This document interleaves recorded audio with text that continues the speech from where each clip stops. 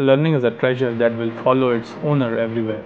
How EVPN accommodate certain features when a MAC address are learned by a single leaf, how remote P able to load balance towards the multiple leaves, how to perform fast convergence if any failure occurs, how to prevent bump traffic from echoing back from a multi-home Ethernet segment. Hello friends, my name is Sabi and in today's video we'll discuss how EVPN address various features using route type 1, which is called as Ethernet Auto Discovery Routes. EVPN support for multi-homing end nodes to multiple Ps and P types. EVPN active-active multi-homing enables with route type 1 and route type 4. In multi-home P, advertise two EVPN route types of auto discovery routes to all other Ps by MPBGP. These advertisements are referred to as Auto Discover per ESI and Auto Discover per EVI. EVPN was originally focused on constructing Layer 2 VPN over IP Wide Area Network, which is EVPN MPLS. In initial VXLAN solution for data center, no control plane is defined. VXLAN tunnels manually configured and host addresses are learned through traffic flooding. This method is easy to implement, but it causes a lot of flooding traffic on network and make network expansion difficult. To solve this preceding problem, EVPN is introduced as a control plane for VXLAN, that is EVPN VXLAN. So BGP EVPN VXLAN and EVPN MPLS concept is absolutely same. Let's see how this is achieved. For multi-homing sites using lag, we need to understand the concept before we move further. The concept of ES, Ethernet segment, the concept of ESI, Ethernet segment identifier, and EVPN instance, which is EVI. EVPN instance represent the same role as IPVPN, similar to VPRN in Nokia, VRF in Cisco and Juniper. It assigns import and export RTs. EVPN instance represent VNI in data center and VPN on a PE. When a customer site is connected to one or multiple Ps via a set of Ethernet links, then this set of Ethernet link constitutes an Ethernet segment. For multi-home site, each Ethernet segment is identified by unique non-zero identifier called Ethernet segment identifier. An ESI is encoded as a 10-octet integer inline format with most significant octet sent first. Two ESI values are reserved. ESI 0 denotes the single home site. ESI 0 cross FF is known as max ESI and it is reserved.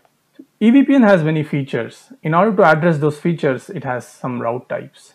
So we have route type 1, which is Ethernet Auto Discovery Route, which is being used for aliasing, split horizon, mass withdrawal. To advertise the MAC and IP, we have route type 2. To control over the bump traffic, we have route type 3.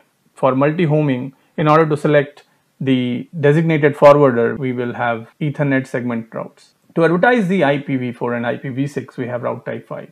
In this video, we will deep dive in route type 1 and we will see that how it will do a load balance, how it will do a fast convergence, and how it will prevent loops. EVPN route type 1, which is Ethernet Auto Discovery Route. The first one is Ethernet AD per ES route. In Ethernet AD per ES route, it is being used to advertise ESI label to the peers. As active-active site leaves must advertise an ESI label in the AD per ES routes. The non-DF must append the ESI label when replicating traffic to the designated forwarder. This is being used for mass withdrawal, or you can say fast convergence and split horizon. With this AD per ES route, we have route distinguisher which identify the leaf, the ESI which been configured, the Ethernet tag ID is set to be as max in this, and ESI label extended community will carry the labels and the route targets. The second one is Ethernet AD per EVI route, which is being used for aliasing, for load balancing.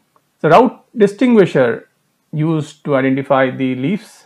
The ESI is set to be as ESI value configured, whatever the value will be configured. Here the Ethernet tag ID will be 0 for the VLAN based services, and the route target extension will carry the route target which being configured inside EVI.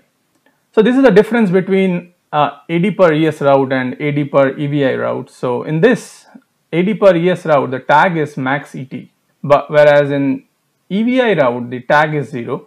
In the extended community, we'll see that it carries the ESI label with the all active multi-homing with the target. But in case of EVI route, basically it will carry only the route targets. Let's see the aliasing feature in EVPN.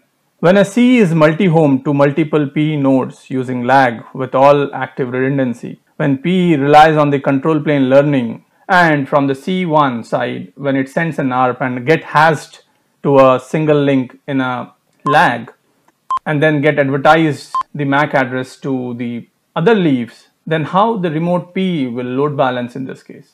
To address this issue, EVPN introduced the concept of aliasing, which is the ability of a P to signal that it has a reachability to an EVPN instance on a given Ethernet segment. The Ethernet AD per EVI route is used for this purpose. When a remote P or the leaf receives a MAC IP advertisement route with an ESI, it considers that the advertised MAC address reachable through all the Ps that have advertised reachability to the MAC address via the Ethernet segment. This reachability is determined by a combination of Ethernet AD per EVI route and AD per ESI route. So there is a corner case when AD per EVI route receives by a remote P before it receives by the set of AD per ES routes. In order to handle this corner case, the Ethernet AD per EVI route must not be used for traffic forwarding. To avoid this race condition, with aliasing and backup, the AD per EVI route must wait until the AD per ES route to be received. This is the all active aliasing. When we have a single active multi-homing, the backup path is used. The backup path is used in single active redundancy mode. In this case, P is also advertised that it has reachable to a given ES using the same combination of Ethernet AD per EVI route, but the single active bit set to 1 in this case, whereas in all active the bit set is 0. A remote P that receives a MAC IP advertisement with an ESI that advertised MAC address to be reachable via P that has advertised with the combination of Ethernet AD routes and it installed that route as a backup path. So when MAC address is learned by only a single leaf, how the remote leaf able to load balance towards the multiple leaves is done using Ethernet AD per EVI route.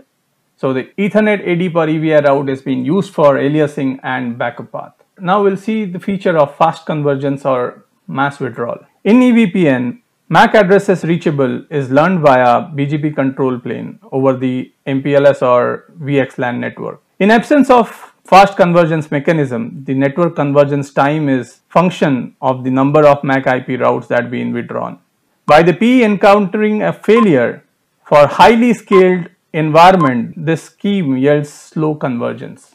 EVPN defines a mechanism to efficiently and quickly signal to the remote P the need of updating their forwarding table upon occurrence of any failure in the connectivity of the Ethernet segment. Upon failure in connectivity to the attached segment, the P withdraws the corresponding set of AD per ES routes. This triggers all the Ps that receives the withdrawal to update their next hop adjacency for all MAC addresses associated with the Ethernet segment. So how to perform fast convergence or mass withdrawal if any failure occurs? So we will have AD per ES routes used for fast convergence or mass withdrawal. So the next is split horizon. If a C is multi-home to one or more P on an Ethernet segment operating in all active redundancy mode.